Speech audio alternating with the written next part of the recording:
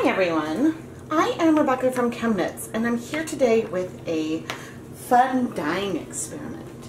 Today we are going to hand paint some Stroll fingering weight yarn, which is 75% superwash merino, 25% nylon, with some Wilton's icing colors. And I'm going to use toothpicks to apply rows of the dye directly from the jars onto the yarn. Now this yarn has been pre-soaked in water, but with no acid. And then after we've added some little stripes of color from these food coloring jars, we're going to dip dye this yarn into a bath of citric acid and see how the colors spread out and strike to the yarn. So I think it'll be really cool. The 5 colors that we have today are Wilton's violet, Wilton's teal, delphinium blue, black, and Kelly green. And so I don't go in and out of the container. You can see I just got a healthy toothpick full of the violet food coloring. And now I am painting this across the yarn.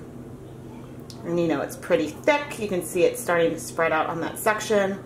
And I know that it won't go necessarily all the way through in that area, but it is what we've got. And since I have a little bit left on the toothpick, I will add some additional stripes up there. I'm making this up as I go along. I expect some of the food coloring to strike the yarn of a given color, but some of it will probably go into solution and spread out.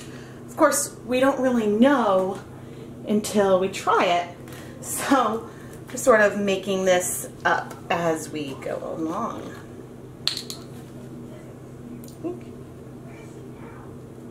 So we'll either end up with some like cool speckled yarn, or you know, it'll all go in and we'll get more of a pale color. I'm kind of digging the like stripes out of the color, these thinner stripes. It's pretty cool. I'll need to rinse these off while I'm done. Well, let's do some black. Ooh, I'm running out. This experiment is really conducive to jars that are almost empty of different colors. Because you see, especially where we have these lumps of color, is sort of a great candidate for the color spreading out.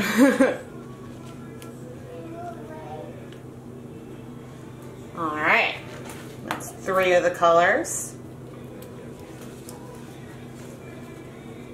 I love how you can see over here the breaking already on the violet. I'll zoom in before we go and, oh, I broke my toothpick. I'll zoom in before we go to dip dye this, but, oh, you can see I'm starting to get some on my hands. Alright, the delphinium one is not the best. Okay. And now we have our Kelly green, which I think I'm actually going to place towards me. Got a nice healthy toothpick full of our Kelly green. I'm actually going to put some of that, oh dear, down here, but it looks like my line is not being much of a line, but that is okay. So again, this yarn has no acid in it yet, so there's no reason why all of these colors would necessarily strike right away, but some might strike. But now that we're zoomed in a bit, you can see in the violet especially, and a bit in the delphinium blue, how the colors are starting to break. But now I am going to start preparing the dye bath. This is an exhausted dye bath from a few other videos.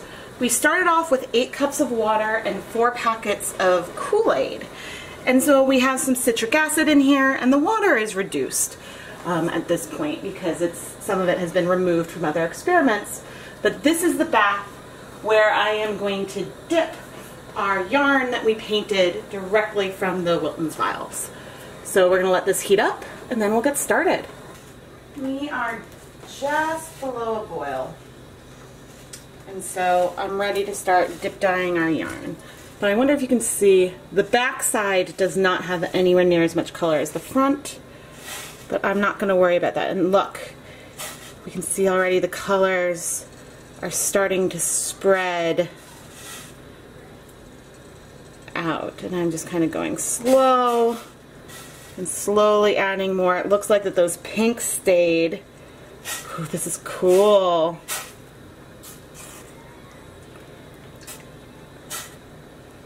But our colors are slowly spreading out, and you can see what's in the bath itself is changing from this green to now deeper colors. And let's add the rest of our yarn. Sort of wiggle this up, because we do have some pale color up here and some really deep colors on the other side. This is cool. You saw how quickly those pinks struck, right? That is awesome. I'm going to reduce the heat, and I am going to let this sit for, well, gee, okay, there's still some colors coming out, actually. Maybe, oh, very slight blue. But I'm going to let this sit for 5 minutes, and then we'll come back and check on it. It has been 5 minutes since we added all of our yarn, and I am curious about how much color, oh, look at those deep purples, remain in the dye bath. Not very much. There's a hint of blue in there, but most of the color is in the yarn. Given that we added dye that was so concentrated onto this yarn, I'm going to turn off the heat.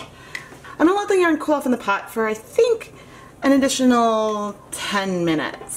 So as I said, there's no more heat in here, but I'm going to give it 10 more minutes just sitting in the warm pot before we remove it. It has been 10 minutes, so I'm going to remove the yarn, and yeah, that water is clear. I could have left this in the pot to cool entirely, but to be honest, I want to be able to wash the pot. But here are some of the colors we got, and that's so cool. So I'm going to let this cool completely, and then we will wash the yarn and see if any other color comes out. It is now time to wash this beautiful multicolored yarn. I'm curious to see if any more color will come out of this yarn as we add it to the water, or if everything sort of dissolved when it hit the dye pot. Now, I've been asked before about how to prevent, say, getting yarn barf, which is another way of saying yarn that is hopelessly tangled. And you'll notice that when I'm washing, I sort of like to try to keep a hand inside of the skein, so that way it helps kind of keep things orderly and prevent it from getting tangled. I technically should probably add some more ties to the yarn, but so far so good when it comes to tangles. And it's a little easier to sort of fix things when it's dry as well. But anyway, I'm not seeing any color coming off right now. It looks like the color is really in the yarn. And so now we can add some clear dish soap to just, you know, wash the fiber, so we're not like just totally great KoolAid here. But we will continue to rinse the fiber a bit, and we'll rinse it a few times, maybe add soap one more time, and then we'll hang up our yarn to dry. The finished yarn is absolutely spectacular. There wasn't that much dye present, but as we dipped it into the pot, the dye dissolved into the pot and struck really closely in the area. So this is a dip dyed yarn, but we also got these kettle dyed, space dyed effects to it, and that is really fun. Some of the colors that had red number 3 in them struck really fast. So we have these specks of pink on the yarn. I think that if you wanted to end up with colors that were more fluid, we would probably want to stick with more colors that had, say, red 40 or just blues and yellows for our gradient. But look at how small that patch of green is. I mean, this is awesome. I know that people were really excited when I shared a sneak peek on Instagram and Facebook, and I felt bad that that they'd have to wait a few months for the video to come out. But I know that as soon as this comes out, I will probably want to do a live stream dedicated to this technique to really explore it further. I think that we might want to use a tool like a fork or something that wouldn't splinter as opposed to the toothpicks I used in this experiment. And whatever we're dipping into the container, we should save and dissolve the leftover dye and use that for a project as well. I think that this has so much potential, and I'm really excited to take dip dyeing to this next level. I am Rebecca from ChemKnits, and thank you so much for watching this dyeing video. If you liked what you saw, please subscribe to the ChemKnits Tutorials YouTube channel so you can be notified when I release a new episode of Dyepot Weekly or do a live stream. Thanks so much for watching.